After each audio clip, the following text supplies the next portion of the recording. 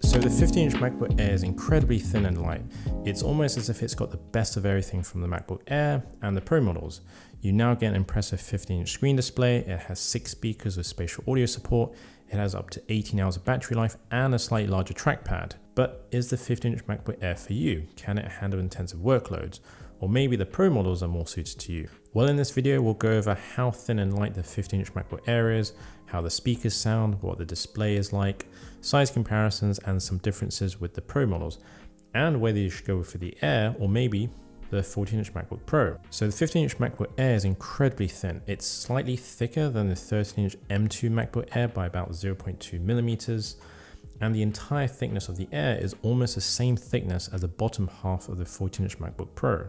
And it's even thinner than the 11-inch 2012 MacBook Air. That's comparing the thicker side of the 2012 MacBook Air. If you obviously compare the thinner side, it's still a bit thinner. And I know it's not exactly comparing apples to apples, or is it? And as you pick up the Air, you can feel immediately how much lighter and thinner it is. It just feels so much more portable and lightweight when compared to the 14-inch and 16-inch MacBook Pro. This MacBook represents true portability. And with the Air, you won't find any speaker grills on the 15-inch, but you do get 6 speakers and they sound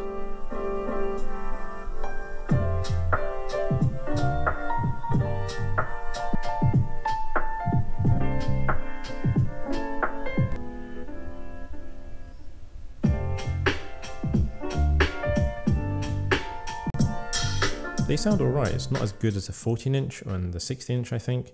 And even though they support spatial audio, the sound just feels a bit distant, and it's not as lively or rich when compared to the 14-inch or 16-inch. But for laptop speaker standards, I personally think they are still a good set of speakers. The other thing about the Air that you should be aware of is that out of the box, it can only support one external display up to 6K resolution and at 60 Hz. To connect up to 2 monitors, you will need to have a docking station of some sort. I have the Anker 563 docking station, which isn't the cheapest, and there are probably cheaper alternatives, but I've been able to connect 2 monitors.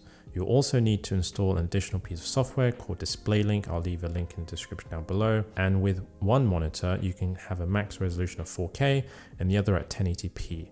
It's a little bit blurry and it's not perfect, but it's still possible. So when comparing the Air to the Pro models, there are some obvious and subtle differences between the two. For starters, the chip configuration. The 15-inch Air as standard comes with an M2 chip with 8-core CPU and 10-core GPU, and that's the highest chip configuration you can go for. Whereas with the Pro, you have quite a few chip configuration options. And of course, with both, you can upgrade and configure the RAM and SSD storage. And with the Air as standard, you get a dual USB-C adapter at 35 watts. At no additional cost, you can have a single USB-C adapter at 70 watts.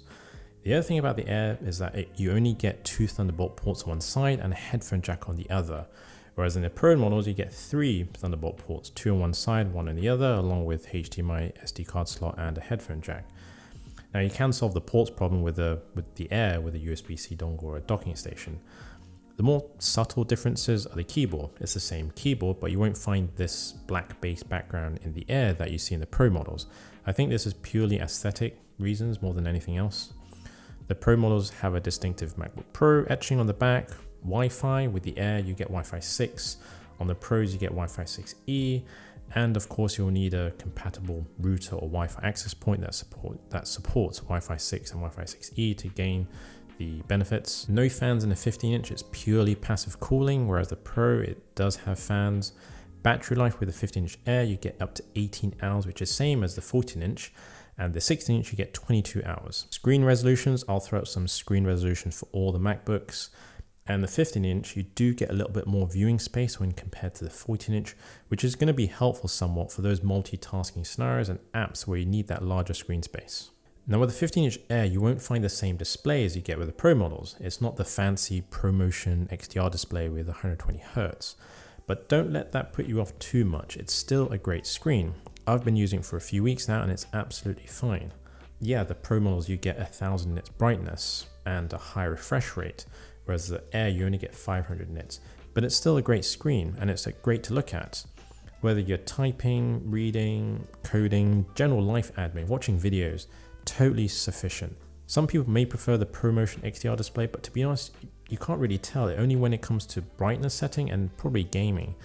And if you have any doubts or concerns with the screen, I say pop into the Apple Store or retail store and check out the screen for yourself. So just to compare the 16-inch, the 15-inch and the 14-inch stacked on top of each other, you can start to see how the 15-inch compares to the other two Pro models and what kind of size difference you get.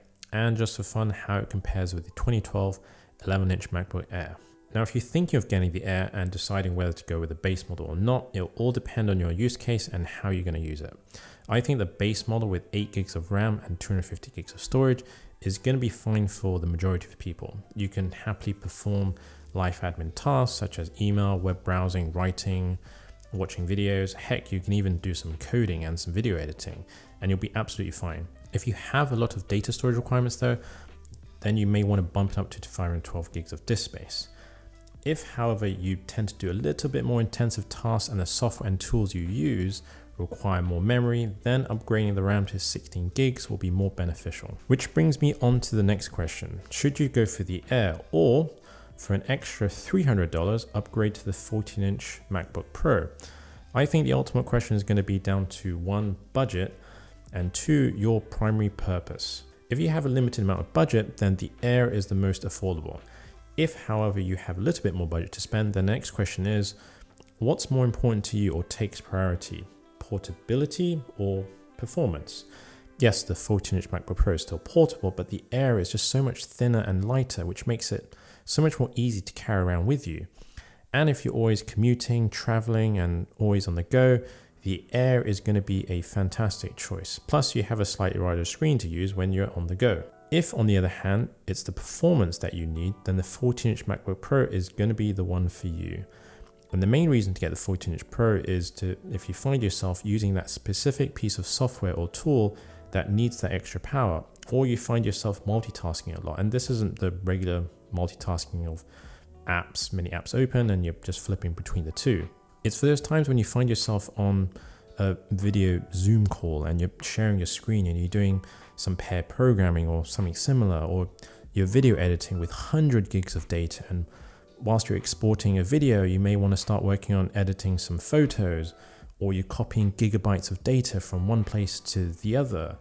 This is where the 14-inch MacBook Pro comes in. The Air will still be able to do it, it's just not as capable compared to the 14-inch MacBook Pro with that M1 or M2 Pro chip.